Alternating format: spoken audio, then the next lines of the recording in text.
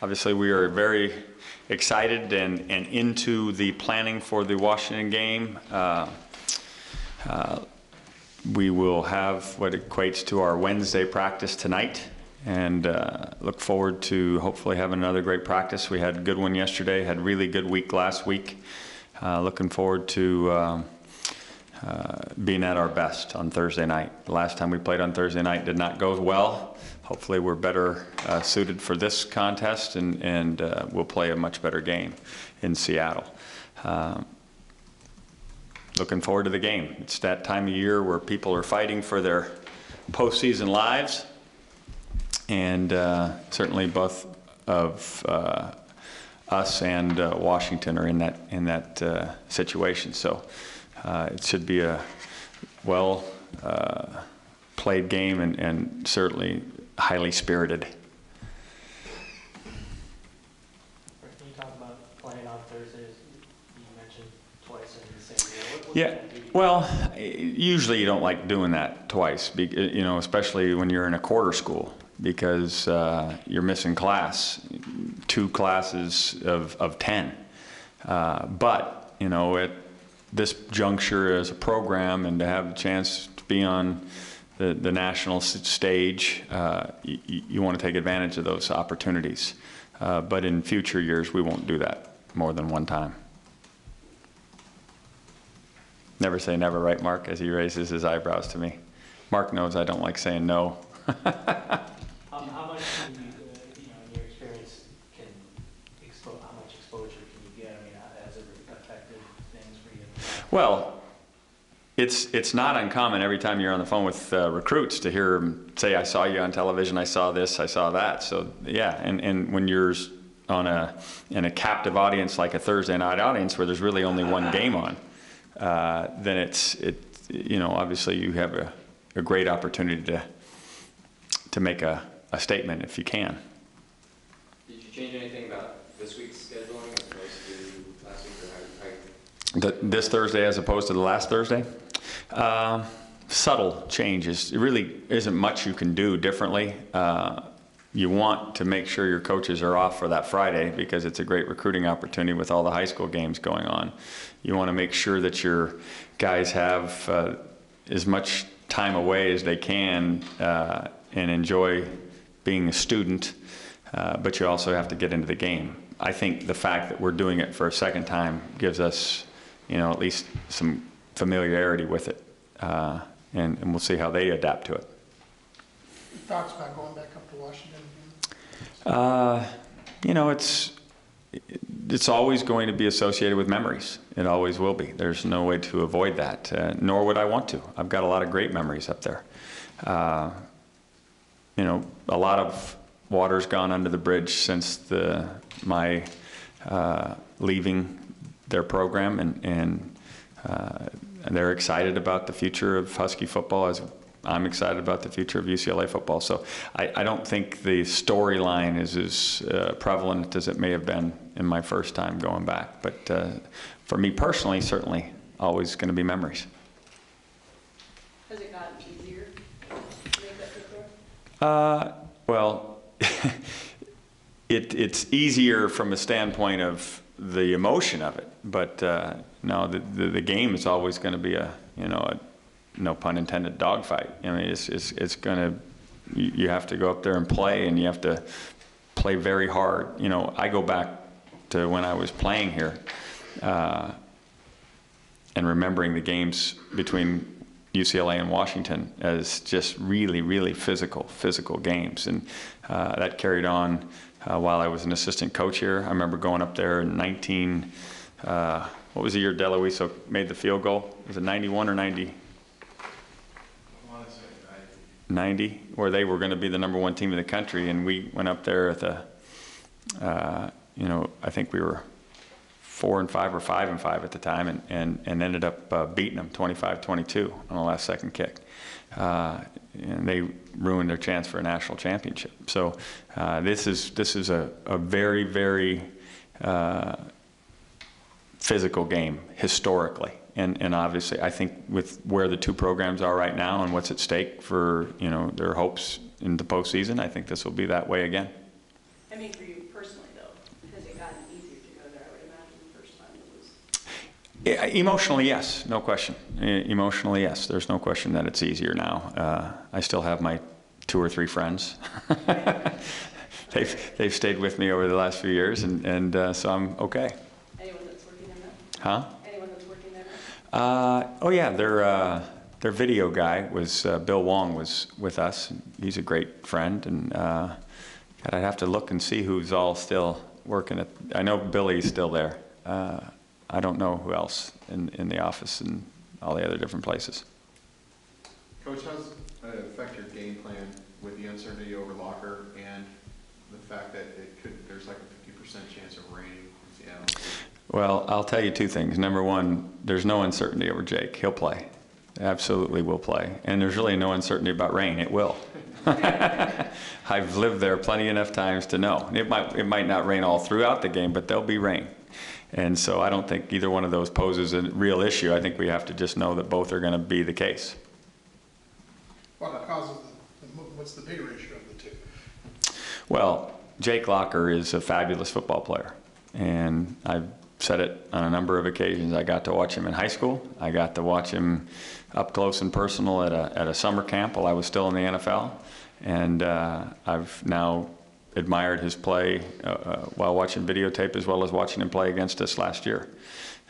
He's a great football player, and I know it will be a big game for him to play in his final game as Husky Stadium, and with all the pomp and circumstance with uniforms and all the different things that go on with a night game, and the unusual nature of a Thursday night game. It'll have a lot of energy, no question about it. But we've got to find a way to corral number 10. So he's more of the factor than the wet weather then? Yeah, the weather is for both teams. Rick, you usually talk about improving every week and building from here, but at some point the season does come down to a math game of you need to win 2 more games to get a bowl eligible, right? Right. I mean, are you at that state? I mean. Oh, we're well aware of the math, if that's the question. Yeah, but all we can do this week is win 1, and we've got to do everything we can to focus on the 1. That's true of any time you start prognosticating or looking ahead of a schedule. I mean, it's fun to do and probably important to do, but you have to then come back, reel it back in, and focus on what you need to do to win the 1 that's available to you, which is Thursday night in Seattle. How important is being full? I mean, you did last year. It's a huge thing because it allows you just from the coaching standpoint, the extra practices. It also allows you to have that one more time on stage. Usually you're not playing, you usually got a chance to be the only game on. You have a chance to finish the season with a great victory, and it just is a springboard into recruiting. It parlayed itself well last year, and given all that's happened in our program with the attrition and so forth, I think it would be a terrific feather in the cap of these kids to earn postseason. Is it important just as in terms of showing progress from year to year? I mean, obviously people understand the injuries you guys have had this year. Right. Is it important? Yeah, you never want to derail momentum. You never want to do that. I mean, we've got a story to tell, but no one's interested in it. We've got to fight, scratch and claw, and find a way to get to postseason, and that's what we're going about. But the only thing we can do to help that cause is to do our best this weekend. And so we've got to play really, really well against the University of Washington. How much does their 3-game blowout streak here affect their mentality and their approach to this game? I think they're looking at this is a 3-game season. I think, and by the way they rested their players, and I think they're just kind of gearing up for this is the stretch run. We're going to go play our best football right now, and I think they put a lot of that behind them. This is the most parity you've seen in the conference in a long time. You got Oregon up here, and you got maybe Washington State down here, but everybody else. Yeah, it's an unusual, and I've said this a year ago. I mean, from top to bottom, especially with the improvement of Washington State, who showed it in grand style this last weekend. You have look at it contextually and just go by Cal. I mean, Cal is within an eyelash. How far was the kick? that they missed? 29. 29 yards? No, they're within 2 steps of a kick. Yeah. Anyway, the kicker got called for a penalty before? He'd made it? Procedure. But that game's 15-13. The week before, Cal beat Washington State 20-13.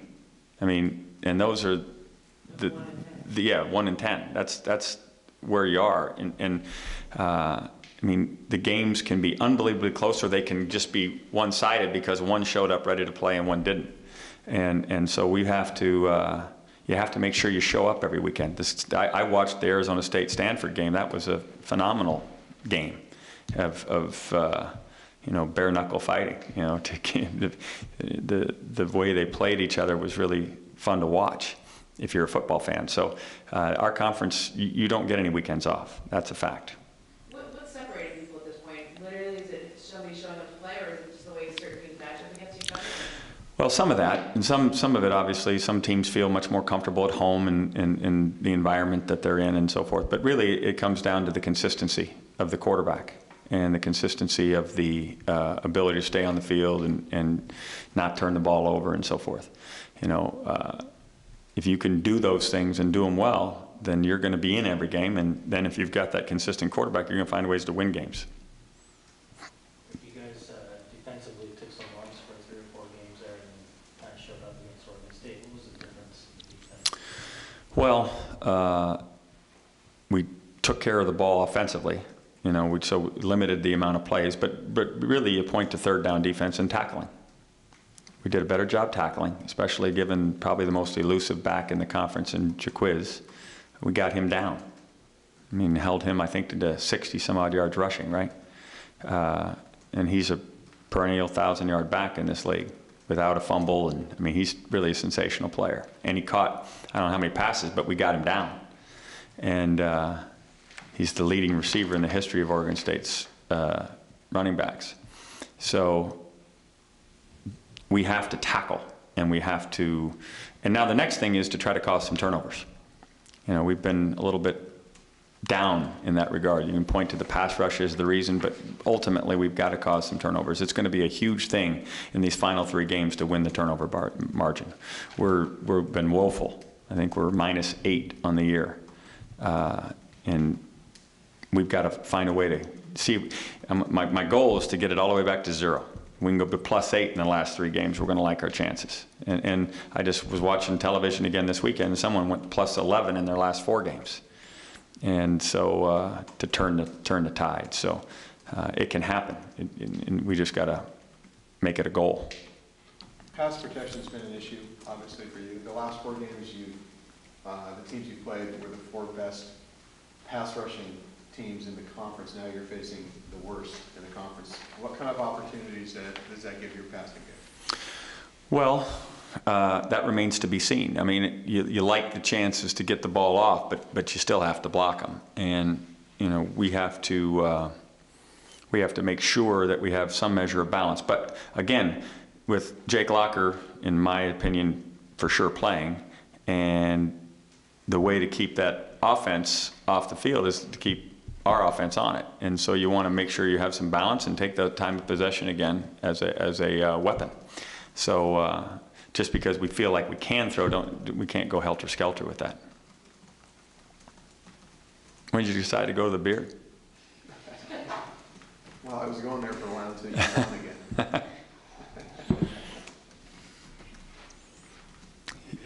He's following his role model. We've got a couple of guys still nicked up. I had mentioned that Pat Larimore was still in the throes of figuring it out. The likelihood is he's going to have surgery, and it'll probably happen next week. But that's where we stand with Pat. And then I think everybody else's status is as it was, and hopefully guys like, you know, Sheldon Price and Nelson Rosario will be back closer to full speed. When did you make the decision on Pat Larimore? Well, it was really Pat's decision. You know, Pat got a lot of opinions, and you know, while he wants to play, he also wants to be well. And the advice that he was given made it seem much more likely that it'll have a full recovery if he goes ahead now rather than risk any further damage, and I'm fully in accord with that. I think that's smart, and so that'll happen probably here in the next week. What would the recovery on that be? Would it be? Shoulder surgeries that involve some measure of labrum issues are usually 5 to 6 months. Yeah, so no bowl game, for sure no bowl game. And I don't know how much he'd have a spring ball. You know, probably not much contact. You said the likelihood, but it sounds like he did some back up. I think I'm pretty sure in telling you that. That's why I would bring it up, that there's going to be surgery, yeah. How's Nelson Rosario? Is he 100%? Not 100%, unfortunately, but getting closer. You know, he got hurt on October 2nd, so you'd hope that he can start to round back into form. He's certainly been out there and working at it, but we'll hope that he can return to, you know, game changer that he once was. Is the situation with him, because he mentioned that he tweaked it again last week, I think you did too. I mean, is the situation again as he starts to make progress and then little bumps in the road happen? Has that been the problem? Well, you know, when you're trying to push through things, there's, you know, things that can happen along the way, and I don't know if it was a scar tissue issue or it was a new injury, but it certainly slowed his progress. But he looked better yesterday, and hopefully we'll get a great practice out of him today. I know he's dying to get back in there. How about Sheldon? Sheldon looks better. I think Sheldon's close to being game ready. You know, there's always that little trepidation that goes with getting back into full contact after you've been nicked up. And, you know, he told us he was ready if we needed him a week ago. But, you know, getting the extra now 12 days of rest, I think, is huge. And in practice, he's looked like he's coming back to form. So hopefully we'll get a great game out of him.